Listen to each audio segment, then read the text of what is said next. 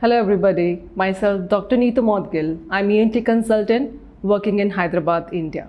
Today we will talk about snoring in pediatric kids age group. So in kids, we usually see they used to sleep with us. In Indian setup, we usually have kids sleeping around us or we sleep on the same bed. If it is a Western culture, they do sleep in another room, but we used to go and see them once in a while, or we may sleep after they have already slept, have gone to a deep sleep.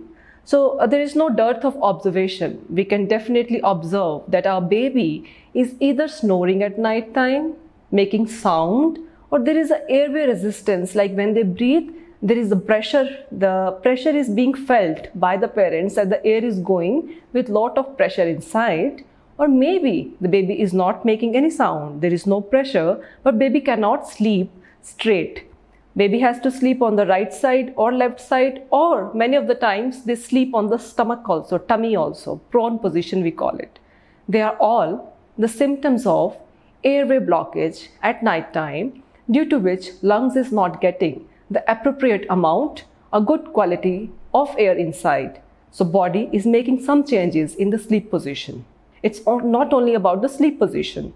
You can observe that your baby is becoming little hyperactive at daytime. Even you are getting complaints from the school that your baby is quite hyperactive.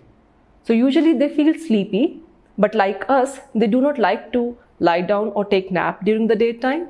It increases irritability in the brain.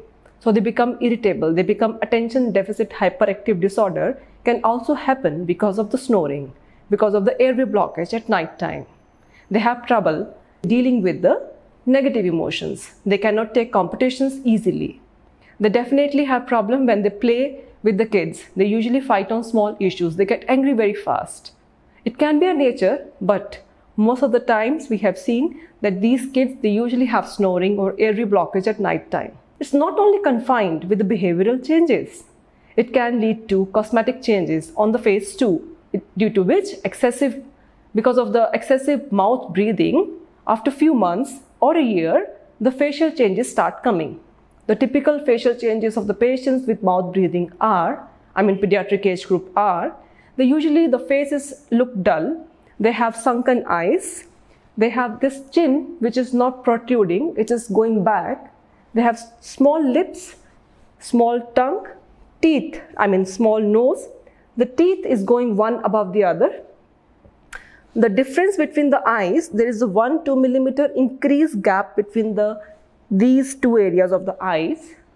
The face looked like as if it has been compressed by something. They look dull. They do not react much to your things. They have increased reaction time, like they take time to give answer. They take time to understand things, but they become angry very fast. They feel insecure. So these are the symptoms. Maybe your baby is breathing from mouth at night time. So we need to find out the cause behind it. Sometimes it is something in the nose, maybe some septal deviation, inferior turbinate hypertrophy.